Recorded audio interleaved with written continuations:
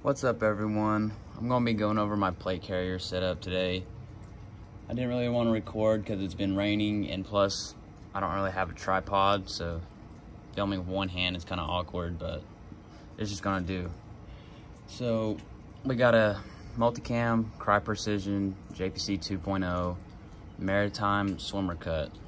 Yeah, it's a long name, but they're specific with their stuff. So if you don't get it right, then you'll mess up your whole setup that you're going for. You buy the wrong crap. So specific name for whoever wants it. Anyway, so what we got on it is this Juggernaut case with this cord that secures it on top. Folds down, you can check out whatever the hell you're doing. Folds back up.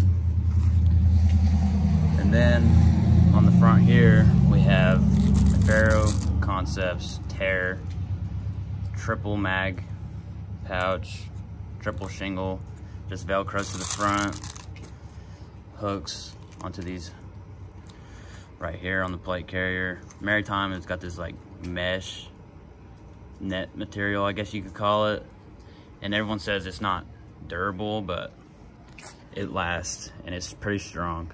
And people say that these shoulder straps aren't durable, but honestly these last years. I'm talking, I've seen videos of people having that for like forever. And then it's pretty durable, I'll tell you that. And then on the back we have a Crye Precision general purpose pouch. Nothing too fancy or anything like that, but it's pretty great and it fits on there pretty good and it looks pretty nice. A buddy on Instagram gave me that idea. Now on the bottom we have a Ferro Concepts or Forward Observations Group Roll 1 trauma kit, IFAC. You can put medical supplies in there, or you can just put whatever you need in there, really. But it's in a great spot. Unused real estate. No one ever really puts anything back here, so this is a perfect spot for it. But that's about that. And then on the inside, I have Hesco L210 shooter cuts plates in there.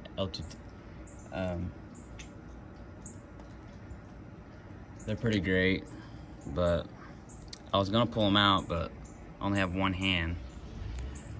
Here, let me try this out real quick. I'm gonna set my phone down.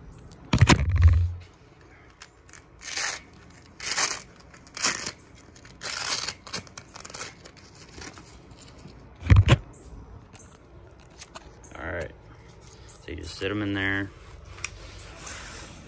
and here it is.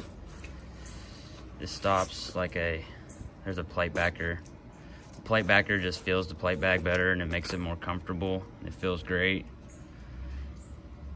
There's some specs on it. Shooter cut, single curve. Stops a 7.62 by 39 API, armor piercing, incendiary.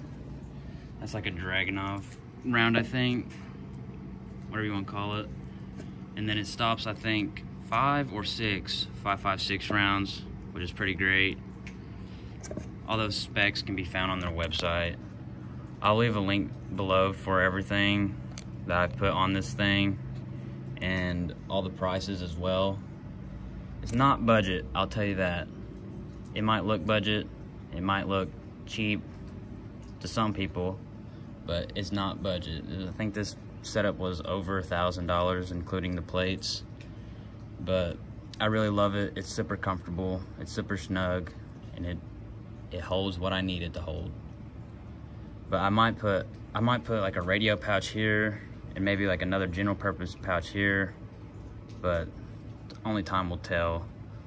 But thanks for watching this video, and if you found it helpful, please like and subscribe.